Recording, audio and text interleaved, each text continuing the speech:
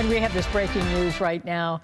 Acting State Supreme Court Justice John Michalski is dead. Sources tell us the judge died by suicide earlier today. News 4's Chris Ravadich joins us now in the newsroom with the latest. Chris. Dave, this happens just a dozen days after federal and state authorities were at the Michalski home. John Michalski's attorney told us at that time they were executing a search warrant. Today, police were back at that same house in the town of Amherst. An Amherst police spokesperson has not provided any information regarding this. He said they had no information to share with us. But sources do tell us that John Michalski died by suicide late this morning.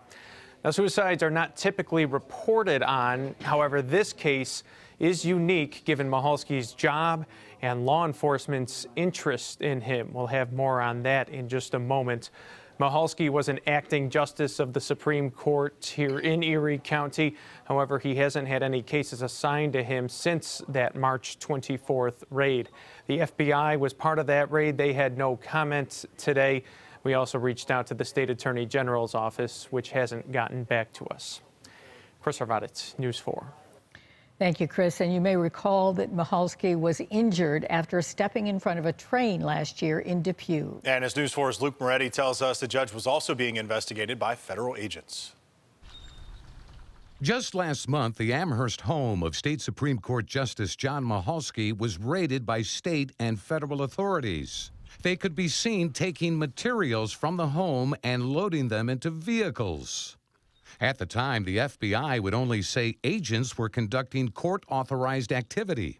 Subsequently, sources told the Buffalo News that the search involved an online business being operated from the home.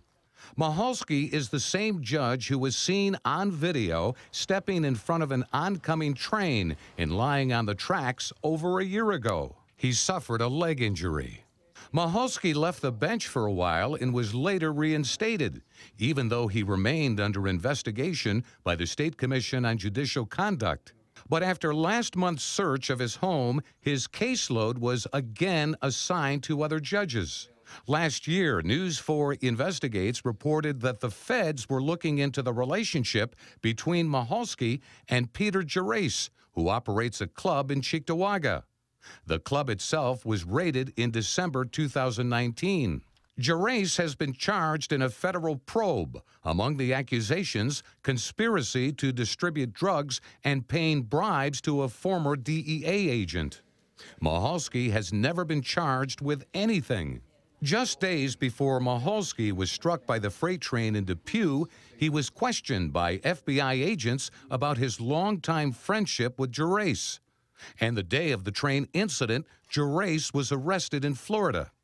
News 4 aired a portion of video taken by a train spotter when Michalski stepped on the tracks as a slow-moving train approached in February of 2021. News 4 sued the village of Depew after it provided a heavily redacted police report and refused to release any video of the incident.